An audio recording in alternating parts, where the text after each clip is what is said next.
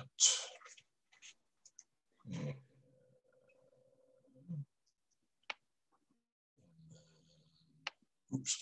Okay, Kim, you can go ahead and unmute and start.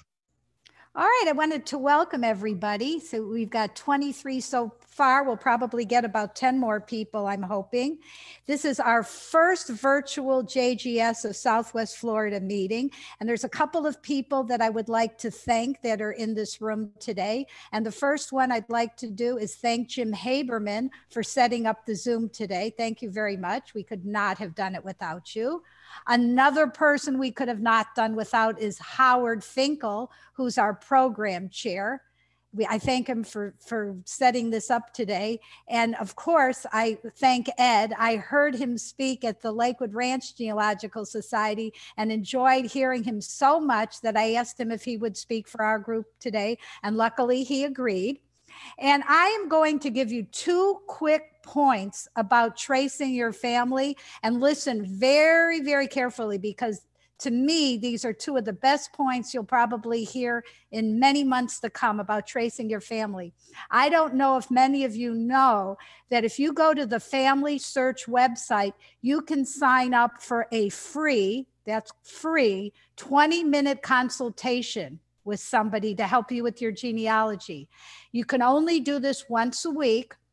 And I set up 2 sessions in October. And when you sign up on the Family Search website, you say what kind of help you want. So the person that they set you up with is very knowledgeable about the area of expertise that you need. Like I wanted somebody who could help me translate Polish and Russian documents. They gave me a person who could do that. And in those 2 sessions, I was able to find out the names of 2 of my great-great-great-grandparents. So I highly recommend going to Family Search. The other recommendation that I have today is to take a genealogy course.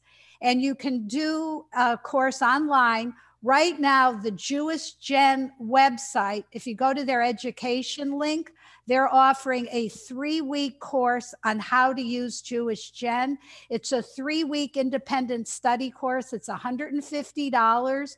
And it's not that you have to go at a certain time. You have 2 teachers. There's between 10 and 15 people enrolled in the class, and you interactively send emails to your 2 teachers, and they help you throughout the 3 weeks, 24/7. So there's this class starting on November 30th, and it's running through December 19th. If you're really interested, do it quickly, because it'll probably fill up, I would say in a day or 2. So that's all that I have to say. Now I'm going to turn the mic over to Howard Finkel, our program chair. But one just quick thing, if any of you are interested in joining our society, go to the JGS of Southwest Florida website and click on Contact Me, and we'll be happy to take your $25 as a single member and $30 for a family membership. Okay, Howard, it's all yours. Thank you, Kim. I have done that. All right, I should be on. Thank you, Kim. And welcome everybody to our season. This is our unusual season. This is the first time we've tried this for obvious reasons with COVID and everything. And I want to thank Jim, as Kim did, for his technological expertise. It has really, really helped us to put this together. Along those lines, I want to ask everyone to bear with us in case we have some technical difficulties along the way, because we're all brand new at this as well. So just a couple of quick things. You can, if you're having a problem where the speaker image frame is being obstructed by the frames of the attendees, you can drag that to other parts of the screen, in case you didn't know that. Also want to tell you that we're going to entertain the questions at the end of the presentation, and we'll talk at that time about how to raise your hand to ask a question, and also ask you to keep yourself muted during the presentation so that we don't have any interruptions. Before I introduce Ed, I want to tell you about the season that we have prepared for all of us. In addition to today, on December the 20th, our next meeting will be David Levinson, and he's going to speak about Jewish Germany and enduring presence from the 4th to the 21st century. On January the 17th, Peggy Jude, who is the president of the Manatee County Genealogical Society, will speak about DNA, about using the DNA websites, a tour of the tools you can use to find your ancestors. On February the 21st, Diane Jacobs will speak on the success stories using Jewish Gen. On March 21st, Deborah Long's topic is Out of the Whirlwind, Resources for Holocaust Research. And then our final meeting will be on April the 18th, and that is to be determined at this point. So hopefully we'll all attend with us during the course of the season. We think these are going to be some great programs, and hopefully we'll find them valuable. Let me introduce Ed at this point. Ed Sandbach is actually spent 9 years of his youth growing up on 3 different continents. His schooling, including attendance at the Ringling School of Art, where he studied commercial art and photography. After graduation, he moved to Dallas, Texas, and worked in professional photography for 28 years. His interest in genealogy began in the 1980s and grew out of a love of old family photos. He has assembled many family history books that include stories about his ancestors, and he is currently converting this material to a digital format. Ed began writing his own memoir stories in 2008 as short vignettes of the different experiences and memories of his life. It is important for each generation to record their stories for future generations. Ed currently hosts a memoir writing group at the Braden River Library in Bradenton, and he is speaking to us today about writing our memoirs and dating old photos. So Ed, you have the floor. All right, well, thank you very much. And thank you, Kim, for inviting me, and Jim and Howard for helping to make this process work. I am very pleased, very kind of excited to be able to speak to such a good group of people. I put a lot into this program. I've done quite a few programs through the years, starting actually about 10 or 15 years ago in Dallas, where I was doing some presentations there. But I really like genealogy, and I just wanted to note that, wonder if any of you know what the oldest genealogy book in the world was ever written. And I'll answer that for you. The oldest genealogy book ever written is the Torah. And in Genesis, it goes through the genealogy of names. And I think that's so important. And if names like Adam, Noah, Isaac, and Jacob, if those names are important in the Torah, then they are important enough for me. And anyway, so I'm going to now switch to the PowerPoint program that I have. I've got behind me an antique 8x10 camera from the 1800s. I've got some of my genealogy family storybooks behind me, but at this time I'm going to go ahead and start the PowerPoint. Let's see here. All right. So anyway, so I've been into photography a long time. This is a picture of me in 1988. And as a photographer, we always say, just one more picture, please. Just wait, just one more picture.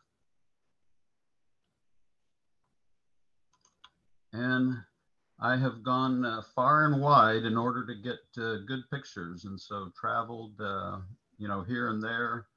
And this actually looks like I'm climbing straight up, but the lens creates an illusion. So I'm actually laying down. But anyway, so, but it's photography can be a lot of fun.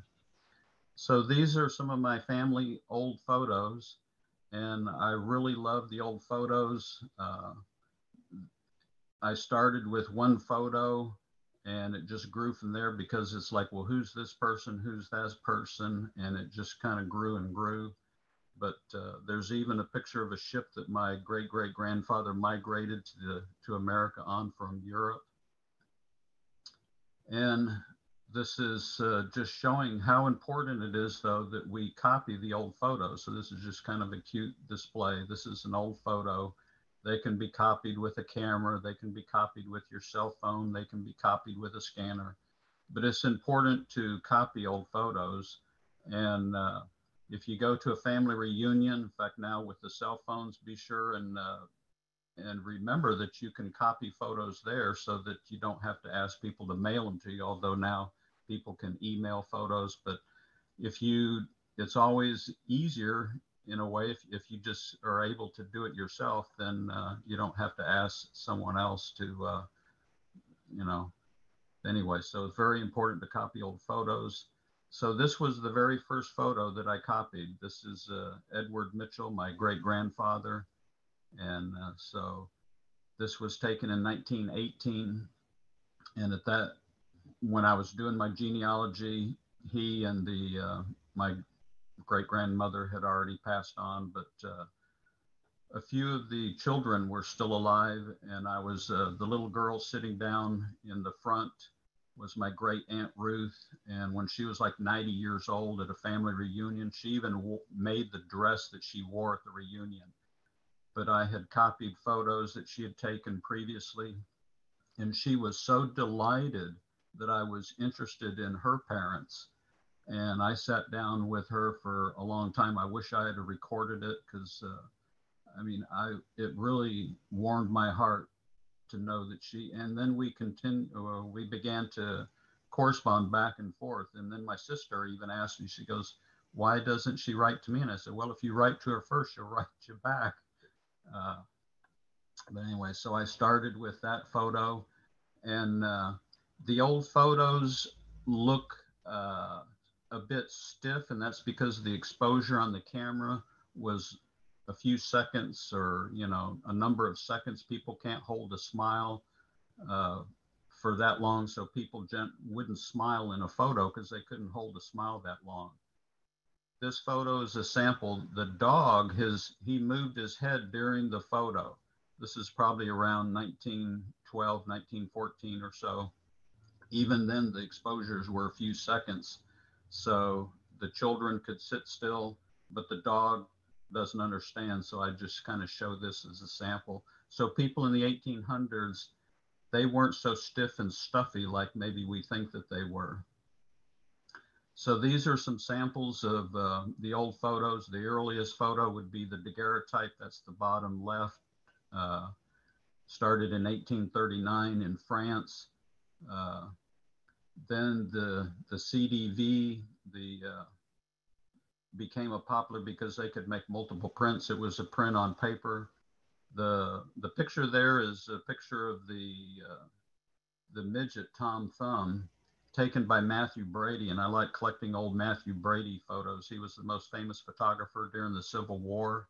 And this is actually was handed out at the wedding, and it's even signed on the back, probably by their wedding planner, whatever. So his real name is Charles Stratton, and his wife's name was Elizabeth Warren. So then there's the tintype. There's an ambrotype. The ambrotype was a photo on glass. The photos deteriorated, came loose from the glass, so it only was used a few years. And then the cabinet card. So the CDVs and the cabinet cards, being the lesser expensive process, were more abundant in use in that.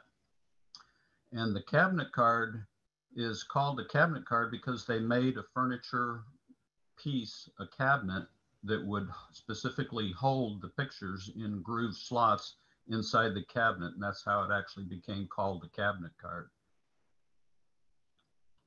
Then I'm not going to go through these one by one. This will be part of the digital handout that I have, but these are samples of photos going through the years. So about every 10 years, there's changes in the photos, in somewhat how they pose, how the picture is printed, the edge, the paper, the thickness. There's different changes through the years, and obviously they were all black and white or sepia. If there was any color back then, it was hand colored. So color photography didn't start until about the late 40s.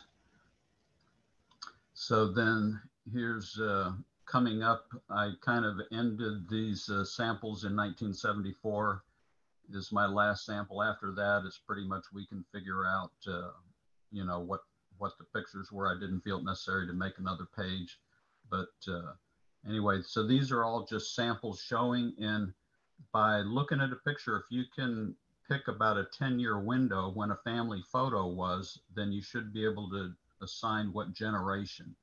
And that's important because if the first name is on the back of the photo, first names are oftentimes carried over generation after generation.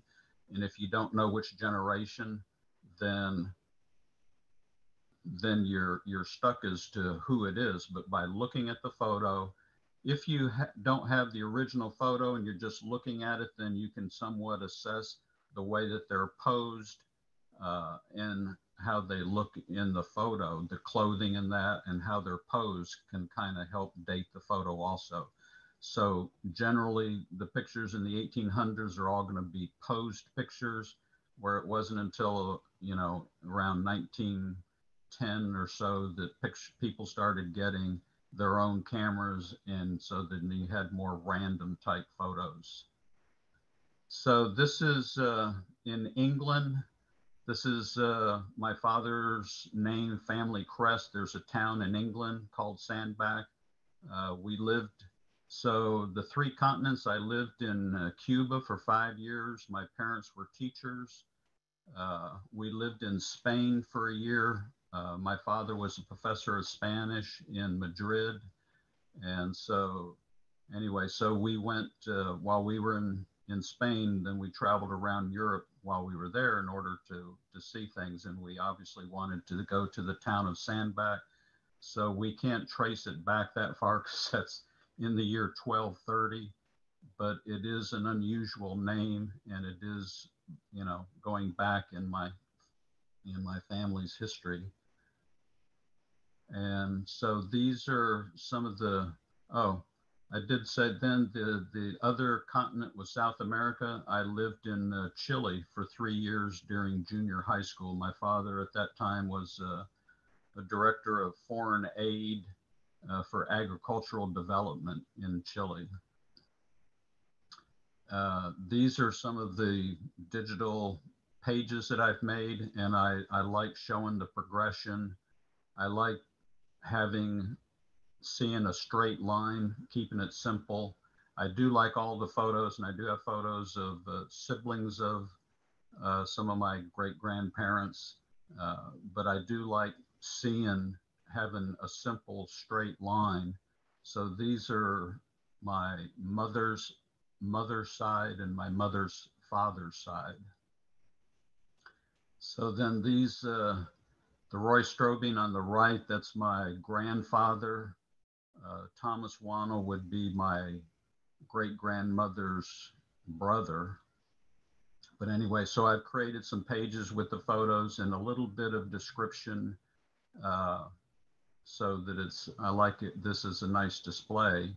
If a book is all writing, there's a lot there, but it's not as nice to sit down and look through, especially to sit down with a family member on a couch and kind of share family history together, family stories, and go back in time. So as I was saying about photos change, everything changes through the years. This is basically a 100-year difference between an old family pose picture and a modern picture. And so there's a big change in things. Things are more wild what we wear. We have color now. And anyway, so there's the changes. My mother's family has been into farming for multiple generations. Everything changes, and all these changes can become stories. So from a farm equipment tractor in the 1950s versus a modern one. This on the right is a combine. It weighs 36,000 pounds empty. And to give you a better idea, this is me on the ladder climbing up. The wheels are as tall as I am. And they were harvesting soybean. It actually not only picks it, it shreds it out and disperses all the debris. The bottom picture is it transferring the soybean to a trailer, and it's transferring at a rate of 3.5 bushels per second. And the wheels, like I said, were as tall as I am. The wheels on the wagon are even twice as wide, and the wagon holds 970 bushels, and it makes that school bus look tiny. So here's some camera changes through the years. It used to be film, box cameras. There's even a stereo camera that was a fad for a while. The brown camera on the left is an autographic style pen. That silver chrome looking piece, it's a stylus kind of to the left of the lens. You could pull that out, and there was a little tab you could pull down on the back of the camera, and you could sign the photo. And the photo has a paper backing so it doesn't expose when you open down that little window. Although film is a negative, you had to sign your name backwards. So if you see an old photo, they're not that common to see because people generally didn't do it because it was too hard to write your name in a little window backwards. But they didn't really have such poor penmanship. It was just that they had to sign backwards. So this is kind of just for fun. This is showing the different flash bulbs through the years, from very large flash bulbs to very tiny. And a flash bulb, it took one flash bulb per picture, whereas now the flash is used repeatedly. There is no switching out of the bulb. But anyway, just a collection of old flash bulbs. So the photographer had to carry all these around with them. And the ones in the top row are actually pretty good size. They're as big as a 250 watt and even like a 500 watt size bulb. These are some changes through the years. The top is actually a glass lantern slide. So in schools, they could use this to have an educational program. And a lantern. So it's put in basically a lantern where you have a light, like a kerosene light, and then a lens to project it onto a wall. Then we had film, and then there's slide film. And now we have computer flash drives. And the greatest thing about a flash drive is it holds hundreds or even thousands of photos. And it's the greatest thing for genealogy because you can put your all of your family stuff on flash drives. And if you have to have an emergency evacuation of your house, you can take a few flash drives with you, and you don't have to suffer in trying to figure out what boxes of photos to take with you. So you can just take a few flash drives and you're good to go. So here are some books. The picture of the two people in the top left photo page are some of my great-great-grandparents. Then the photo sideways on the right, Peter Wannell, the man on the bottom, sideways anyway, that's my great-grandfather. But anyway, I was able to acquire this book at a museum in Iowa when I went back with the funeral.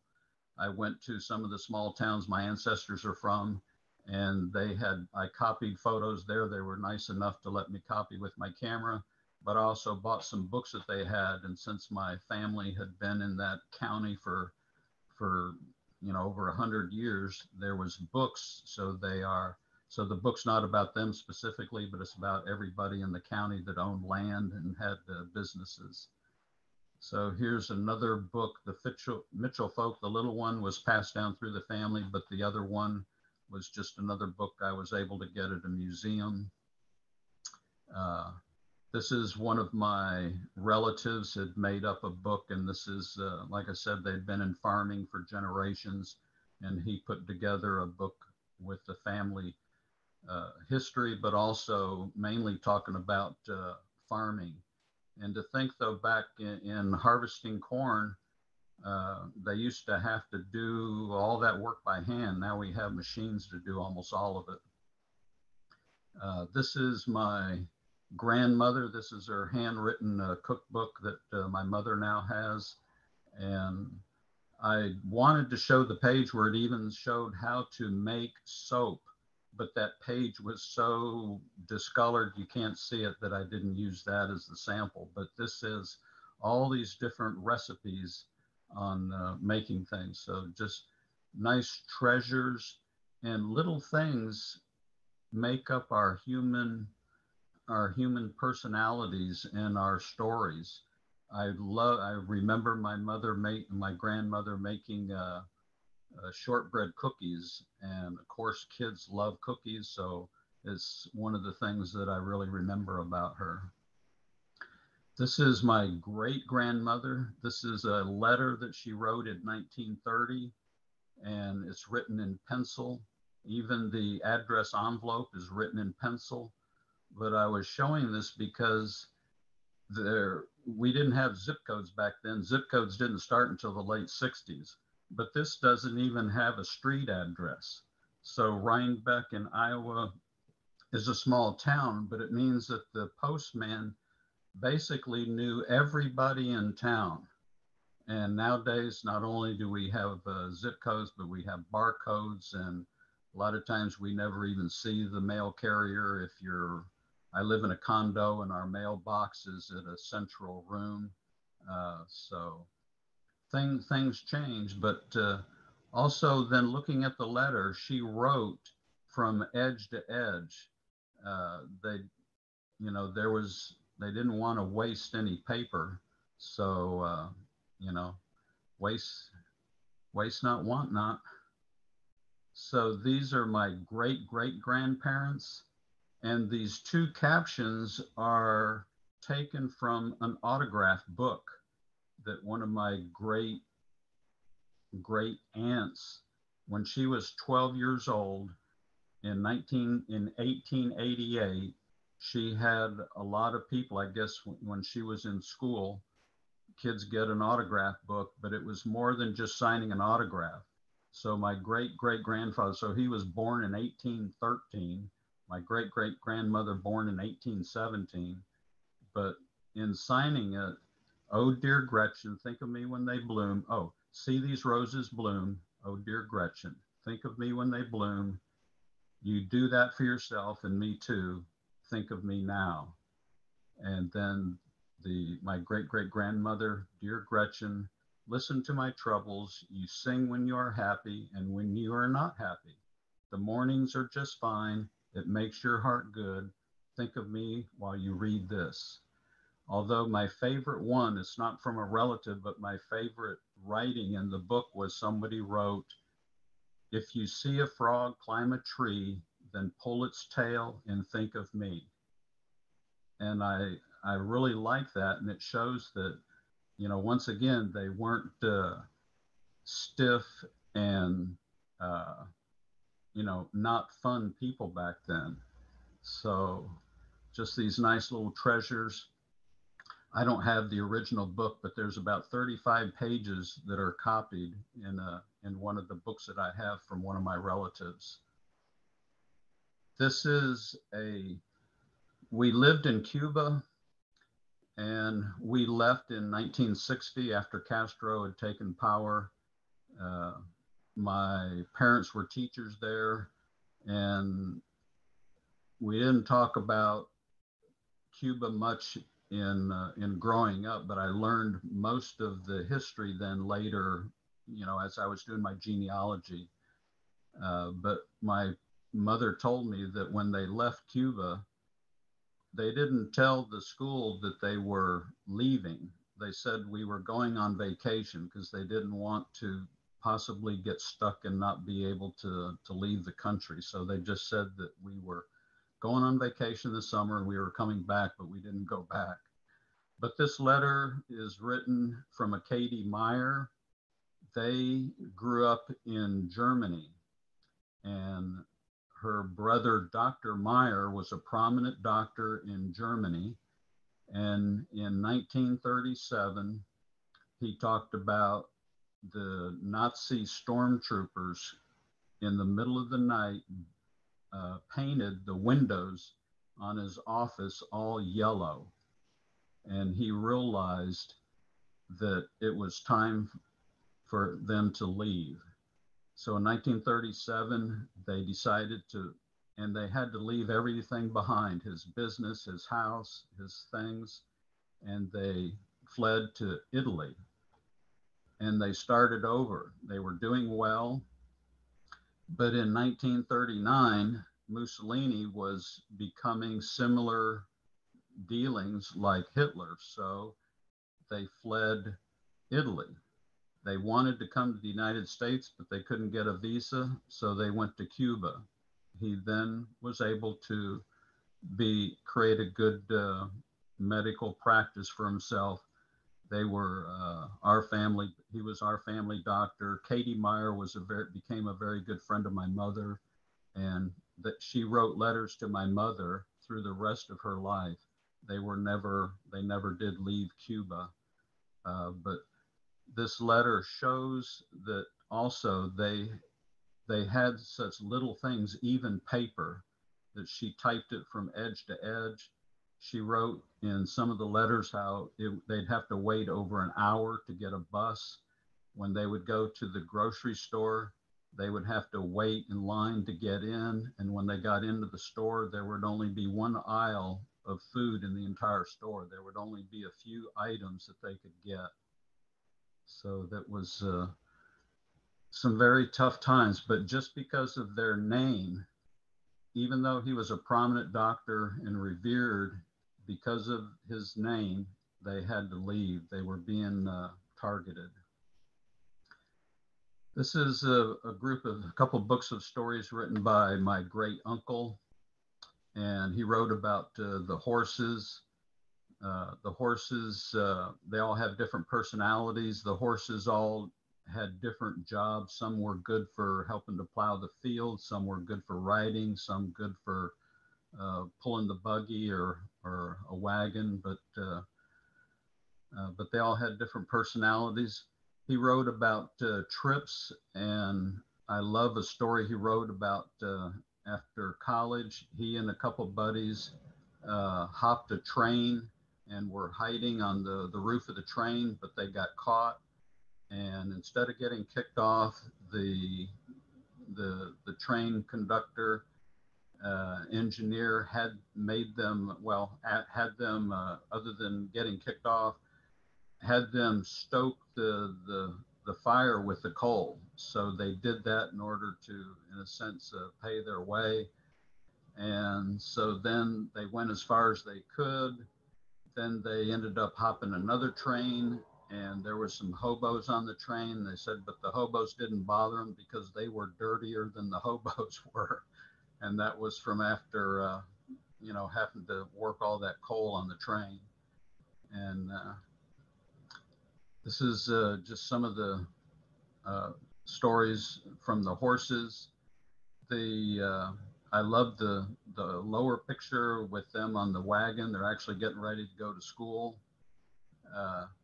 The little story above is actually written by my uncle. And later in life, I was sharing some of my stories, and he talked about how he rode a horse to school, and I told him he should write a story about it. A lot of times people don't think that their stories might be interesting.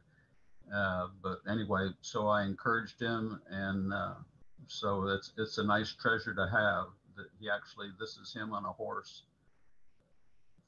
So I started writing stories. This is a picture of me in Cuba. And so I started writing stories, and at first my stories were only 250 to 500 or 600 words. Now my stories are 1,000 to 2,500 words. Not that I'm trying to make them longer, but it becomes easier to write, easier to say more. And at first, one of the stories I wrote, Joining the Parade, is only maybe 250 words, and I should go back and rewrite it. But it's easy to have an idea, but to be able to expand on it. But it becomes easier and easier to write stories. One of the first stories I wrote is my childhood allowance. I got 10 cents a week for taking the trash out. My sister got 25 cents a week for doing the dishes. And after a while, I thought, my goodness, she's getting more than twice I am. Now, she was 4 years older, but she was getting more than twice I was. And I says, well, I want to earn more money. And they said, all right, you can help with the dishes. And well, then I realized that doing the dishes was every day. Taking the trash out was only once a week. So I didn't think it was worth it to devote that much time to helping with the dishes, and I was only, like 4 or 5 years old. Actually, I'm sorry, that would have been in Lakeland, Florida, when I was probably like in the first or second grade. But so I wrote a bunch of stories that year. And one of the stories I wrote was about my grandfather. Now, this is him coming in Cuba. This is at the Isle of Pines off the southern coast of Cuba. He's got a barracuda, and that's just a little boat. It's only about 4.5 feet wide or so. But I remember, I always knew in Lakeland, Florida, I always knew when my grandfather was coming, because a box of worms would arrive in the mail ahead of time, and it would say, keep refrigerated.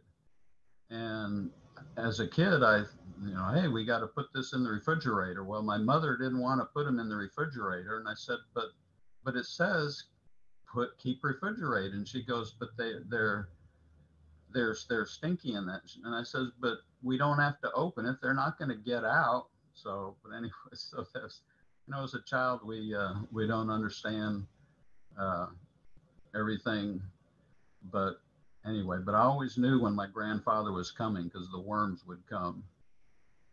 So a couple years ago, I wrote a story about my childhood in Cuba. I did a lot of research, and I know that Castro took over, but I didn't know until I did the research, there was actually 3 different revolutionary movements against Batista. There was Fidel Castro, Jose Echeverria, and Frank Pais. And now Jose Echeverria was at the university, so he was also in Havana. Frank Pais was all the way in the far east end of Cuba. But Castro created the first kind of attack on the government. He was kind of defeated and retreated out into the mountains. But anyway, I wrote the history in one font, and then I wrote what happened in my home life with my family in a different font to be able to see a separation of the 2 different stories. But I went back and forth as the time frame of what happened and what was going on also at home. And I wrote this part of it that at about 3 years old, I was not afraid of heights, and I went out on my balcony and climbed up on the railing and was walking around, and one of the neighbors came over in a frantic, tell my mother, I was going to fall. But anyway, I'm not afraid of height.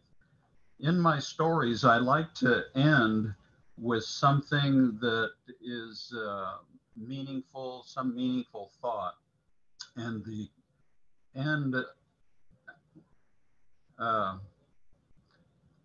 end of this story, I wrote, the revolution had lasted for over 5 years,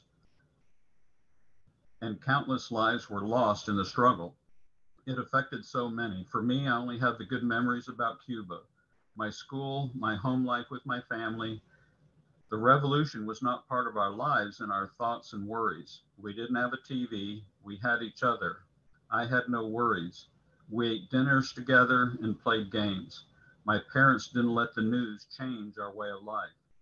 As an adult, my family still didn't talk about the revolution. Cuba would be in the news from time to time, and we would think about it. We would think about our having been there. News becomes history, family lives becomes memories. I was lucky not to have anyone close to me fight in a war. News is only news and may not be necessary for our day-to-day lives. News will pass and time will go on. What is important in our lives? We can decide what matters and how to spend our time. We can choose what memories we want to think about and what is important to us. And I like that thought. If we can think about what we want, uh, and anyway, so actually, this is a picture of me. This is actually what I read. The picture of me, I have my little school uniform on. It was called Candler College. I still have that little patch that's on my shirt. And ironically, Castro's son went to the same school that I went to, but he was older, so we weren't in the same class. So this is a story I wrote about my time in Spain. Well, just one little part of it. This is about riding the trolley. I had a friend that lived a number of miles away, and I had to take a trolley to get to his house. And one time coming back, the fare had gone up and I was short 10 centimos, and that's less than a tenth of a penny. But I was short that much, and I was so scared. It was too far for me to walk, and I was scared that I would get kicked off the trolley if I didn't have the money. So I waited until the people in the back had cleared out, and I scurried my fingers through the dirt on the floor and found a coin. So it was about a peseta and a half or so to ride the trolley, but it had gone up a little bit. Anyway, I was so scared as a little kid that I didn't have enough money. And to think, though, the amount that I was missing was so little, but yet it was what's required to pay the fare. But I found a coin and was able to pay. But little thing, being so scared, it just stuck in me. And so I don't have a picture of the trolley, so I use pictures of some of the old coins and little paper money to dress up the story. These are pictures I took in Spain, except for the picture of me in the middle. That's the windmill. Those are the windmills from the story of Don Quixote, so the Man of La Mancha. The upper left picture is Segovia. So anyway, these are just pictures that I took, and I wrote another story about, well, I wrote a number of stories about Spain. Something kind of ironic. We were two parents, two kids, and a baby. My younger sister was 1 year old, and we actually put a little bed for her in the back of the Volkswagen window. So we traveled around Spain on the weekends, visiting places just in a little Volkswagen Bug. But anyway, I wrote a story called A Friend in Spain. And in Spain, there's not very many Americans in a foreign country, especially in the 60s, and went to the American School of Madrid. So it was taught in English, but it was about half and half American kids and Spanish kids. And there was one boy that I became good friends with, that we were the same age and became good friends. But towards the end of my year being there, another boy had came to the school and was hanging around with my friend and I. And after a while, I was being left out of the mix. And so this is part of my story. At first, it was fun having a new friend in the mix. Then I noticed he was spending time with John and not including me. I asked John about getting together and doing something just for the two of us. After all, we were best friends. Then John said George wanted to get together, just the two of them. I couldn't understand why, and I was being left out. I reminded John that he and I were best friends and George was the new guy. He said that George had told him that I was leaving Spain that summer and I would be gone, and he would still be there. I hadn't thought about that. It was true that I would be leaving, but it wouldn't be for a couple months. Why did George think about this and tell John? George wanted a friend and didn't want to waste time with someone that wouldn't be there for the next school year. I was hurt and couldn't understand why this had happened. John quit having me over to his house. John had been manipulated by George. So I was hurt, and I've moved so many times. And when you move, you are leaving friends behind. But that's an acceptable part of the change. But I was, my best friend, I couldn't even hang around with him anymore. I mean, I was just so hurt. But anyway, it was so, but I'll have to say Spain was probably the most fun place that we lived at. I think also because of the age frame. When we lived in South America, I was in junior high, and that was at a point where you want to go out with your friends and do more things outwards. And it was harder, and there's not very many Americans, but in Spain, we're still kind of doing things with the family, but there was so much to see. Chile was pretty, but there aren't any castles in Spain, in Chile. So this is a story about Lakeland. I wrote a whole bunch of little things that happened to me in Lakeland. One of them was about feeding the ducks at the lake. The lake was just a few blocks away. My mother had sent my sister and I to the store to get a loaf of bread and some things, and we were walking by the lake on the way back and decided, well, we could feed the ducks just the end piece of bread, but then more ducks came, and we thought, well, we can give them a little bit more. And then the swans came, and I had to hold the bread over my head to keep the bigger ducks from getting at me, because I was not very tall. I was in second or third grade. And then the swans came, and they were taller than I was. And so I wrote about, let's see here. Then the geese, anyway, they didn't want to wait, and they started taking it out of our hands. Our fingers were getting in their way. We had to hold the bread over our heads while we threw the pieces far away to get the flock to move back. Then the swans arrived. With their long necks, they were as tall as I was. They were smart too. They just took the whole bag of bread and began to rip it apart. It was a free-for-all. We backed away with our lives and counted our fingers to make sure we still had all of them. And then when we got home and we didn't have the bread anymore, my mother was really upset that we didn't have the bread. She didn't think that was very appropriate for us to waste the bread, a brand new loaf of bread, on some ducks. But something kind of interesting, Lakeland, it was in the Sarasota Herald Tribune a couple of weeks ago. They actually sold off about 40 pair of the swans because they were getting too many. The swans were actually, an original pair was donated to Lakeland in 1957 by the Queen of England, and they are descendants from King Richard the Lionheart. So they're historical, generations of birds. But anyway, they just had a special drawing for people to be able to buy pairs in order to not have overcrowding on the lake. But I wrote a bunch of stories, different stories, put it all together. And like I said, at the end of my stories, I like to have a nice thought and conclusion. And so I wrote, I miss that old house in Lakeland. Not really. I miss the good times that I had as a kid. I learned a lot from my parents.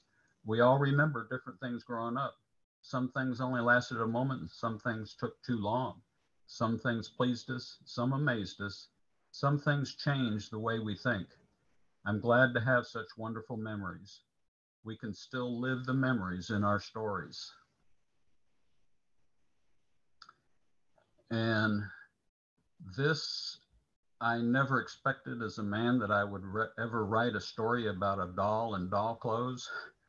But at my memoir group that I have at the library, one of the other members had written a story about the doll that she had for her little girl, and she still had the doll. And when I came home, I told my mother about this story, and she got out a doll she had. This is then from 1940. She was 10 years old, and it came with one outfit, and her mother helped her make. Her mother then made patterns, and my mother cut out the cloth and made all these other outfits. And back then they saved everything. So each outfit came from scraps from other family members. So the main photo, that was cloth from my grandmother's trousseau. And one here's from my mother, a dress my mother had, my uncle's coat, buttons from a coat. But anyway, all of these little outfits. And so let's see here. So the story is called With Mother's Help. As I look at the little dresses and pants that my mother made, I see a lot of love and care that was put into the little precious outfits. What were just little scraps of cloth became a special time for my mother with her mother. It is more amazing to know that each outfit has a history and a connection with family members. Little things in life can be great treasures. Something saved as scraps become useful again. The doll no longer tries on the little outfits and has tea time. The little clothes outfits now tell all the stories. I am grateful that my mother saved the doll and the clothes all these years. My aunt actually later in life told my mother which outfits came from which family members, because back in the time that my mother made them, she didn't make note of those different aspects. So, and this was still a long time ago, but when she pulled out the clothes, she had a little piece of paper with each outfit saying where the cloth came from. And all of these other members are passed on. My mother's still alive, and one of her younger brothers is still alive. But one of my cousins, my mother has one sister, and when one of her daughters came to visit just last year, I gave her the outfit that my mother made that came from one of the blouses that was from her mother. And she didn't think that I should give it to her, but I said, but it's just been in a box. I've already cataloged it, made a story, took pictures. I said, I think it's time to share. And there are, in fact, there's a lot more outfits than this, but I said, I think it would be wonderful so she could enjoy it and she could share it with her sisters, and especially since the cloth came from her mother. But anyway, just wonderful things. So writing a story can bring about some wonderful sharing with family. I mean, if we don't write the stories, then these stories are not going to be told. We can tell a story verbally, but if we don't write it down, you can tell a story and people may forget, but to write a story, and just even these little things, they become wonderful stories. And even, like I said, giving that little outfit added another layer to the story. Anyway, I think it's just very heartwarming. So anyway, here's a couple more of the little outfits. So, and this is actually the thing that I just read kind of in the conclusion. But these are hand stitched little outfits, and my mother was 10 years old.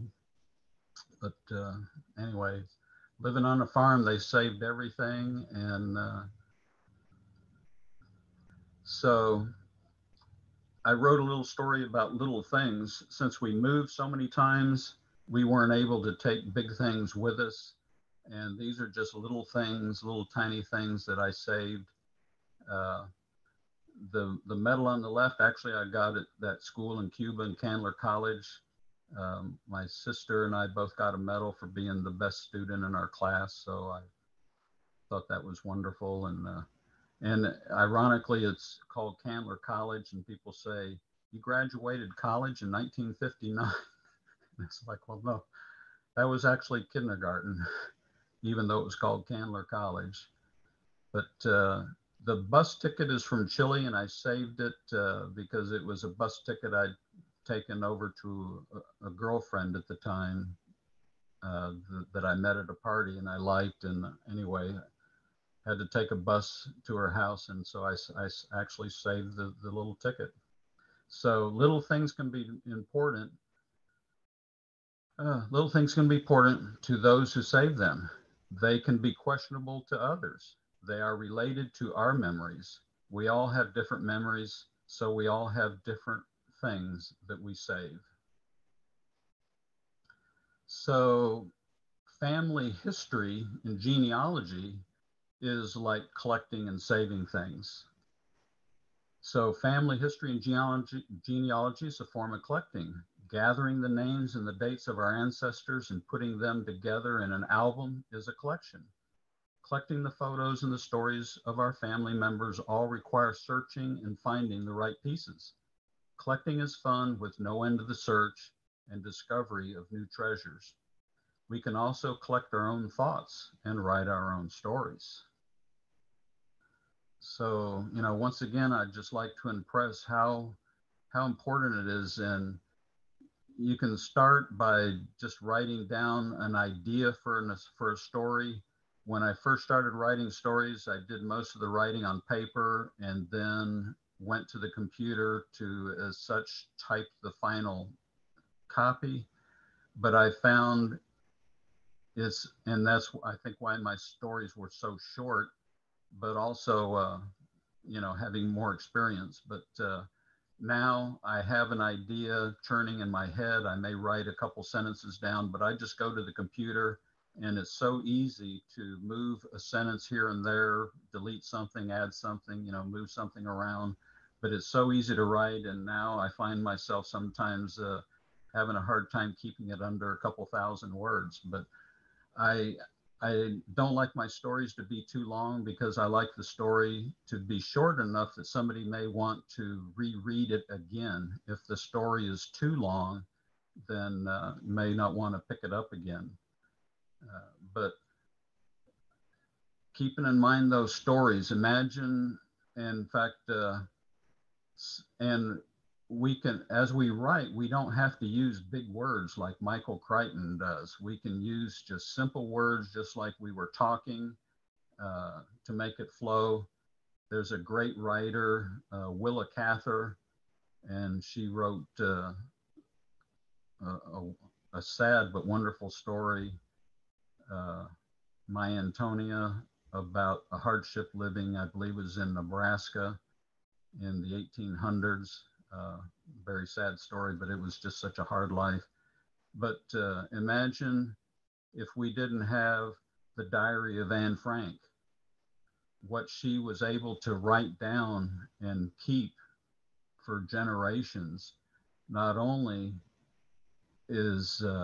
shows the hardship, but it shows how warm her heart was in being able to persevere through that. And it gives hope for others. And so there's two female writers. There's another one, The Little House on the Prairie. I got a name off the top of my head, but anyway, there's some wonderful female writers. Not that men can't be good writers too, but I like writing stories that I don't want to say make you think, but that may inspire. And but anyway, I'm very lucky that I haven't had any real tragedies in my life. I've been very blessed so far. And but anyway, but I just really want to encourage people to write stories, and you can just write down an idea for a story, and you don't have to finish one idea before you start another one. And if you do have a sad story to write, try and write a fun story at the same time, so that one story doesn't become overbearing, so that you have a balance. But anyway, I just really encourage, I do have that memoir writing group. It's at the Braden River Library. Unfortunately, the meeting room has been closed to the public. It has all the tables and chairs in there, so when people go to the library, they don't want it, so that they can't sit there for hours. But I've been hosting that writing group for at least 5 years. And like I said, I've learned from others, like writing the doll story. I never thought I'd write that. Some of these other stories, like the one about my childhood in Cuba, another person wrote about history and how they created electricity in their barn for the cattle before they did in the house, because the cattle from farming was a business, and they needed, that was important. But it's, you know, thinking about that, you would think, oh, well, you put the electricity, of course, in the house first. The cows can, you know, they can watch TV later type thing. But anyway, but all these little things. So, but having that kind of history, then I thought about writing about Cuba with the history and my family life. So I'm glad. So I've been inspired, you know, by other people. And so now I think we can open this up to questions, and I will close the PowerPoint and let people see me again, and we can start for questions.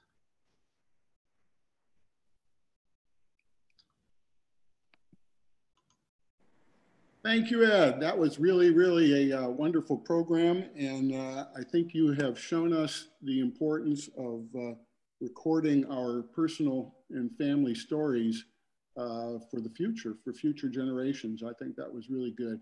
So if you want to ask a question, one way to do it, I see a hand raised, and I will do that. Another way to do it is if you, on a PC, if you press Alt plus Y, it will raise your hand. And on a Mac, it's Option plus Y. So there are several ways, but I saw a hand up, it's missing. So we've got one here. I can't see the name. Susan Rosen. Go ahead and unmute yourself and ask your question. With all the Spanish countries that you lived in, do you speak Spanish? Yes, I do. I speak fluently. Oh. And I kind of lost it a bit, but learned it more, you know, kind of relearned it. In Texas, there's a lot of Spanish speaking people, but when I go on vacation, different countries, I always make a point of talking to the locals in Spanish. But I've been on a number of medical mission trips. I'm not a doctor, but speaking Spanish, I'm one of the translators. And so I've really enjoyed, and in fact, we go to these little villages where they're so poor, and I kind of even walk around town a little bit sometimes and get invited into people's homes, and they're poor, but they're so gracious.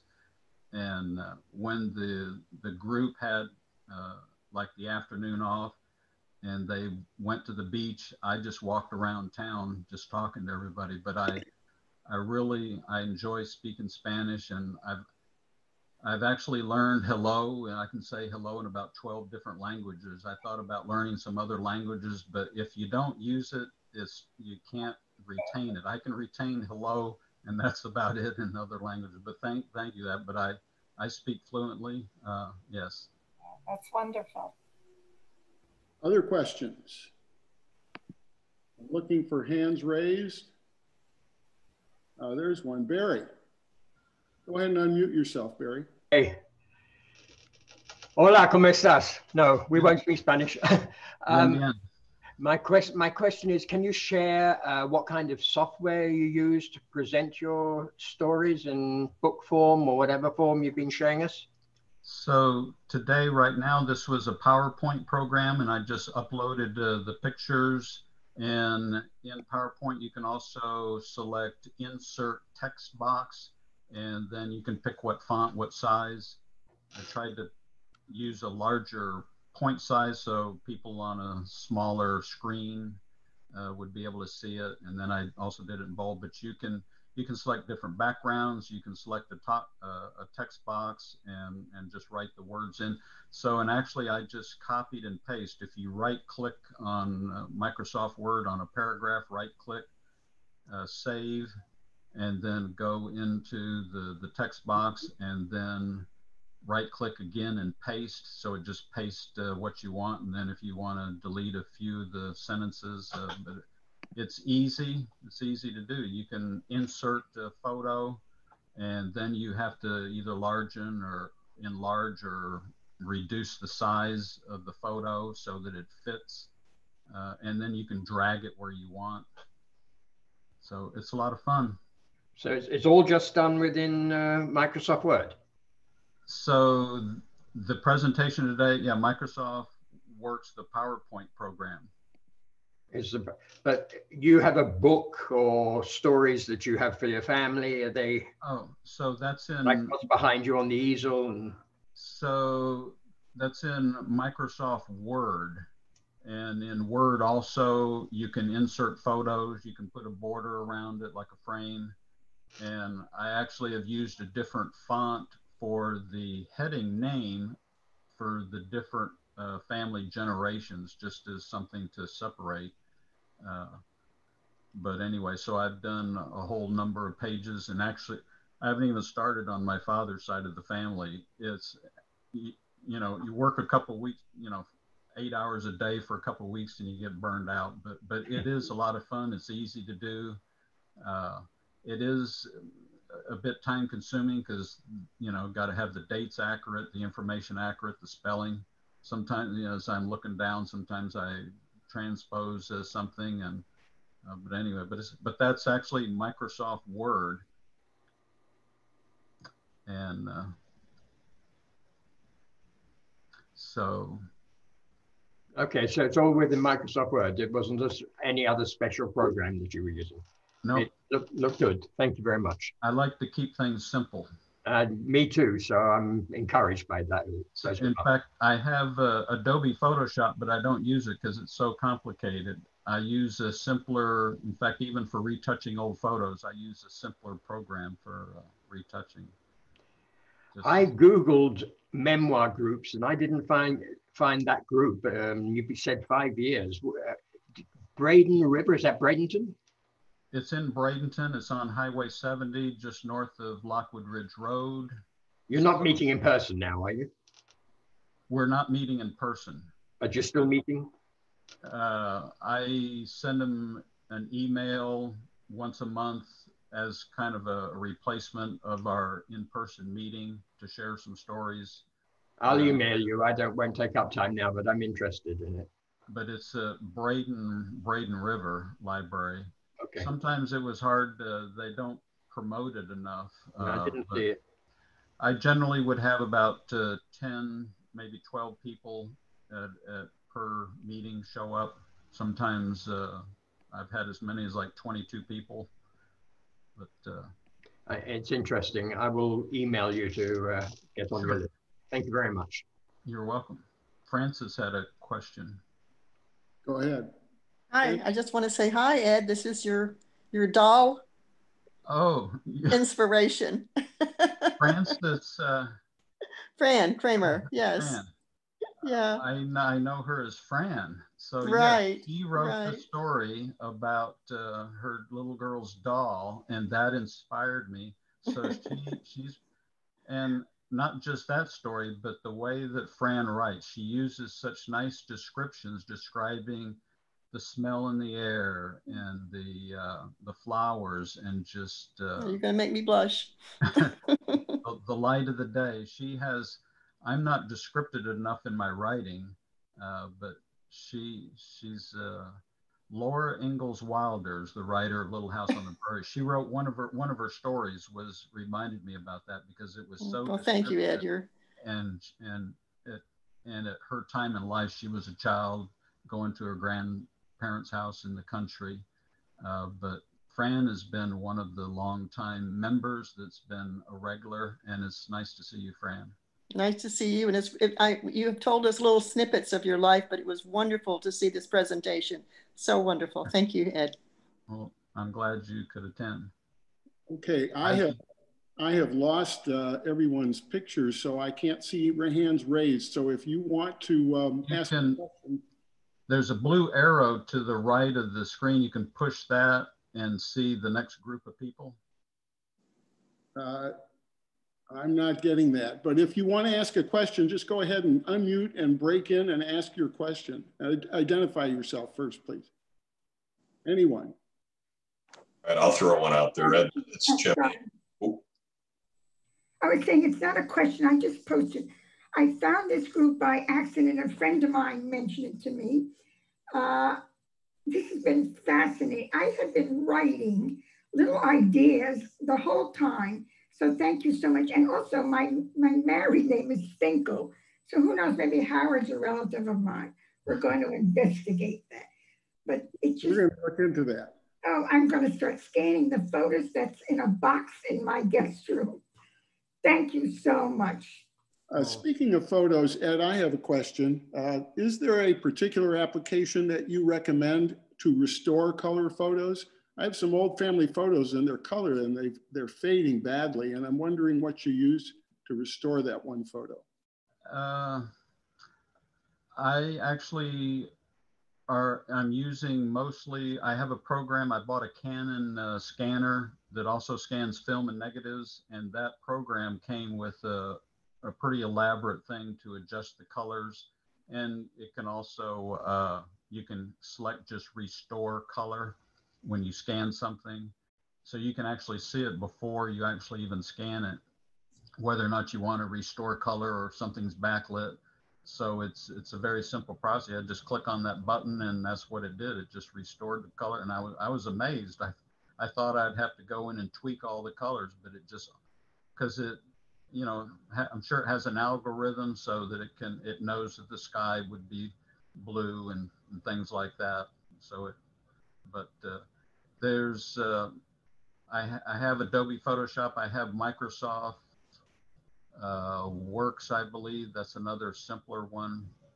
But I kind of like starting with something simpler before I have to get into and even in photo edit, I can actually remove, although it requires a bit of artistic skill to draw somebody's arm back in, but in a photo that's really damaged, I can remove a bad stain, but then I have to paint back in, draw back in what I took out. But anyway, to restore the color, that simple thing, it was just a Canon film scanner that it's actually a print and film scanner, and it was about $300. And anyway, it comes with that program. It's real easy to work, real easy to tweak the colors, brightness, darkness, and contrast and that. So it's a Canon film scanner. Okay, thank you. Other questions? Jim, you had one. No, I was just going to say, Ed, I couldn't help but notice your great grandfather, Samuel Young. You bear a striking resemblance to him. Is it just me, or have you noticed that also? I haven't compared myself to him. I have a nose of the Strobings. I can actually balance a pencil on my nose, but I've had a lot of people say I look like my great grandfather Edward, but I've had people say I look like Stephen King. I've been stopped in restaurants and had to show my driver's license. They thought I didn't want the publicity or whatever. They said, "Oh, I know you don't want to be recognized." And I, even at the mall one time, and somebody said it, and I turned around. They go, "Well, if it wasn't you, why'd you turn around?"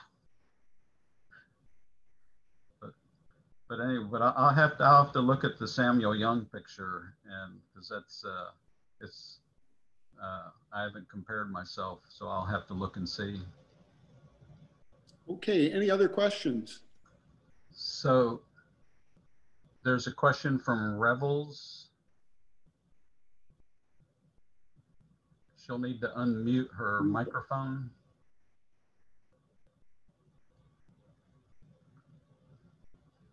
Maybe you should unmute everybody.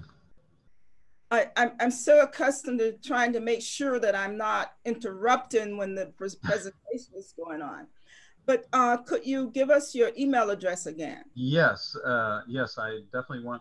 So it's Edward Sandbach. All is one word. So Edward's easy to spell. Sandbach is S-A-N-D-B. It's like dog boy. A-C-H at gmail.com. And I'll be happy to answer questions. I'll be happy to look at a photo. If you have an old photo that you want some help in trying to figure out what age it is, I can give you an idea. But I'll be happy, and if anybody missed, so Edward Sandbach at gmail.com. If you didn't get it all, oh, there it is. So Jim has posted it up there.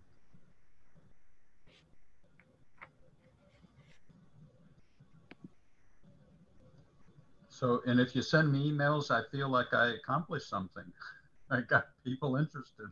Well, Ed, thank you very much. This was really, really interesting. And I want to thank you all for coming and remind you again that on December the 20th, we will be presenting David Levinson, and his topic is Jewish Germany, an enduring presence from the 4th to the 21st century. And with that, I'll close and say good afternoon. Well, thank you for having me, inviting me. It's been a real pleasure to speak to everybody. I really have a lot of fun doing this.